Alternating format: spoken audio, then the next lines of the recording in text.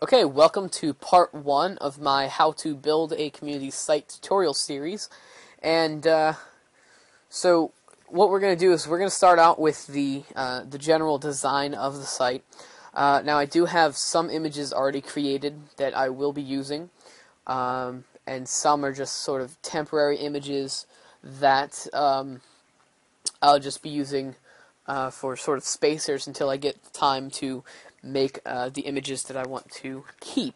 So let's get started. So right here I have the current code for basixnick.com. The only file that's actually on the server right now. It's just the index file, and it's just showing the table that you see here in this text. That's the only thing that's there. And here I have the images I'm going to be using. A bad image, a good image, a fave icon. And now a fave icon is like these things that you see here. The YouTube icon, the Google icon, localhost, phpMyAdmin. All these little icons that you see that are in the corner of different web pages. That's a fave icon. And I'm going to be showing you how to put one of those on your website. This is just some simple logos. They're just, for the most part, just text logos. I'm actually going to be using this one, logo.png. The other ones are just ones I was messing around with. A nice little header image, no, it's this one actually. A nice little navigation image that we're going to be using for our navigation bar. And a nice little rollover image that we're going to display in the back of our images, or the back of our links, to get a nice rollover effect. So it's going to look very nice. So what I'm going to do is I'm going to get rid of everything on the page except for our basic tags. And there we go.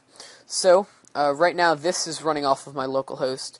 Every couple of videos I will upload them and release the source code. But currently we have nothing on our page but our title. So what we want to do is we want to start creating the style for our website. Now, I've sort of already decided how I want it to look like for the most part, so let's get started. So the first thing we want to do is we want to say div id equals, and I'm going to call this header. Yeah, I'm spelling that right. So I'm going to call it header. Now, our header div, our div id header, what it is essentially like a box. It's going to be at the very top of our website. It's going to be up here at the top of our website, and it's going to contain our logo and our login form over here for when we get that far in the series. So we're just going to create that, and we're going to style these in a bit. Now I'm just going to go ahead and copy this. I'm going to paste it, and inside of another one we're going to have is a wrapper. Now our wrapper is pretty much going to contain the grand majority of our website, so everything's going to be inside of it.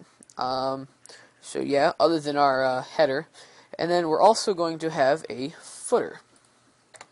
So footer.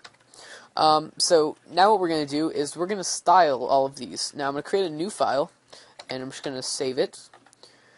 And it's going to be a cascading style sheet, a CSS file. And what CSS files are used for is they're used to style web pages. If you go to any web page, they pretty much use a style sheet, a cascading style sheet, a CSS file. So we're going to use one. We're going to call it main.css right there. And I'm actually going to put it inside of a directory called, I don't know, styles, I guess. So we're going to save main.css to the styles directory. So if we go back to our basixnick.com directory, we have a styles folder and our main.css, cascading style sheet document. So what we're going to do is we're going to begin styling our HTML stuff. So to style an ID in a div or a span or whatever it is, to style an ID we type in the pound key or the number sign. It's actually a pound key, or there's a couple other names, but I'm going to reference it as a pound key. And then you want to say header, because that is the name of what we're styling. And we have curly brackets. Now, our curly brackets are going to contain, it's going to be wrapped around our entire style for the site. So the first thing I'm going to do is I'm just going to set a background color. So background dash color, and I'm going to set this just to CCC, which is sort of a dark gray. And if I refresh the page, there's actually nothing because, hang on, real quick, I'm going to set a width of the page, and I'm going to set it to 900 pixels. And I'm also going to set a height to, I don't know, just 50 pixels for now, or we'll just go with 100, because I think that's closer to what my image is. And we still have nothing. Oh, the reason is because we have not linked off to our style sheet, which is what I forgot to do.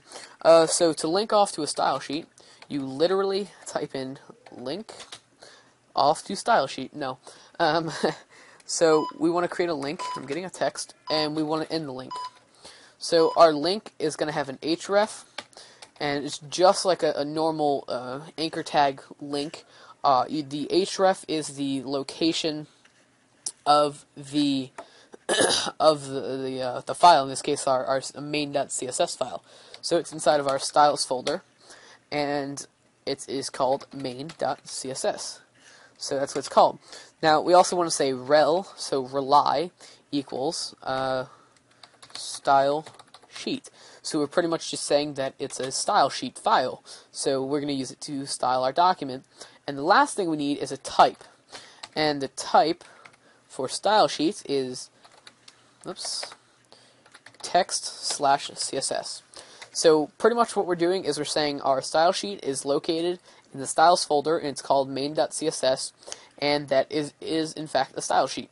So if we now refresh our page, we now have this 100 pixel box that is relatively large. It's 900 pixels actually.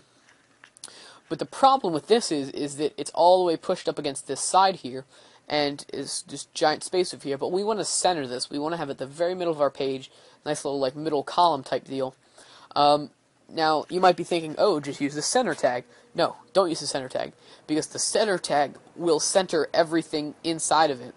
So it'll center all the text and all the content inside of this, which is exactly what we don't want to do. So if we go back to our main.css, we want to say margin dash left colon semicolon. There's no zero in margin. Margin dash left. There we go. So our margin dash left, we're going to set it to auto. So we're going to set the right margin as well to auto. So what we're doing is the margin left to auto, margin right to auto. So it's going to set the left and right side little like space sort of thing. That's what pretty much a margin is. We're going to set that space. We're going to pretty much make them equal to each other, which is what how we center our content. So get that nice little center effect. So what we want to do now is I'm going to go back to the index page, and inside of our header, I'm going to go ahead and create a link.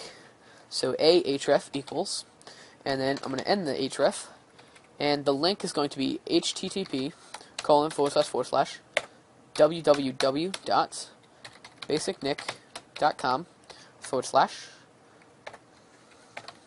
and it is going to be an image, so img src. So the image source, the location of the image, is inside my images folder, and it is called logo.png. And then we want to end the image, just like that. So if we refresh, we now have this just a simple basixnick text image. So yeah, so I'm gonna stop this video here. We've started the basic design of the site, and in part 2 we will continue on with the design. So check out part 2 of the series.